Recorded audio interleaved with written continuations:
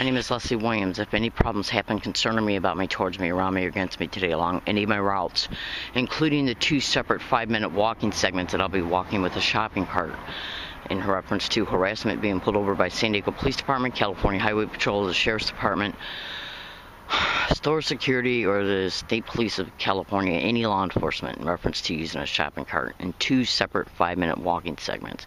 It will be the direct concerted effort of this organized stalking expedition. It's nothing but overt harassment using any excuse they deem that they can find to literally harass me concerning anything.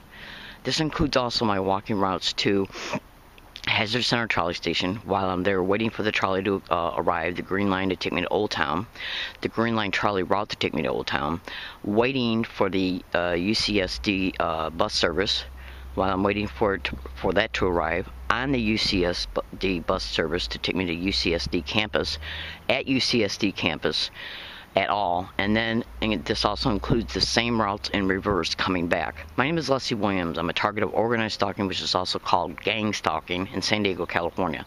This means that I am literally harassed through overt physical gestures, which is directly attached to the tactic and method of sensitization along all of my routes, and this is done to make me feel stalked as a result and harassed as a result. So if any incident, doesn't matter if it's an assault, an accusation, with or without witnesses, no matter who they use, even members of the business community, it will be the direct concerted effort of this organized stalking expedition. I mind my own business everywhere I go, and my behavior is appropriate for each and every environment that I'm in and for the whole duration of while I'm there.